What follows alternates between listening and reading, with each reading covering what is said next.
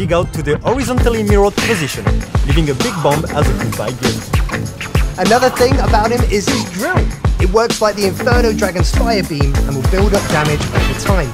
This makes him very strong against units with a lot of health and of course towers. To get the most out of him, you can use him to take down big tanks and bait swamped units that your opponent deployed as a counter.